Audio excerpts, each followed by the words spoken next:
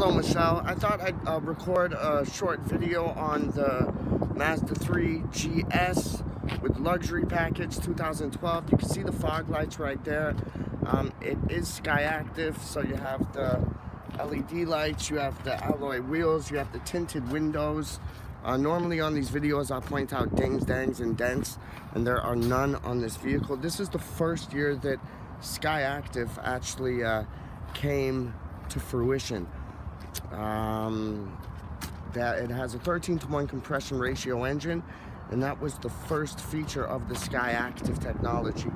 We'll go inside the vehicle. You can see on the door on the left you have your window adjustments, mirror adjustments, and locks. We'll go inside the vehicle.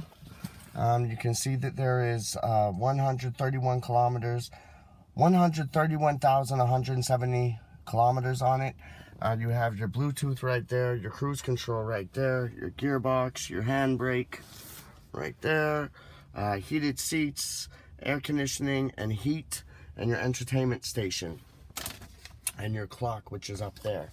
It has a sunroof, and it is leather interior. Yeah, very, very nice vehicle. Probably one of the gems that we have on the lot, considering it's a 2012 with sky active, and all the features. It has GT features in the GS model because of the luxury package. We'll open up the console, and you can see that you have an auxiliary and a charger right there. Yeah, and that's it. The car proof, very important. So there was a damage record found on the car proof, but it was a bumper. It was in a grocery store parking lot. The vehicle was parked and somebody backed into it. It was registered in Ontario, never declared stolen, no US history, and no recalls. So it's a clean car proof except for the minor damage records, and I'll show you those right now. Give me a second, Michelle. Okay, so your damage records are right there. Estimate to repair was a cost of $1,456. It happened when there was only 8,000 kilometers on it. So that was 2012 in November. It has been claimed miscellaneous because of the type of damage that it was, being that the vehicle was parked. And yeah, it cost $1,484 to fix. So they were almost bang on with the estimate. That is the car proof.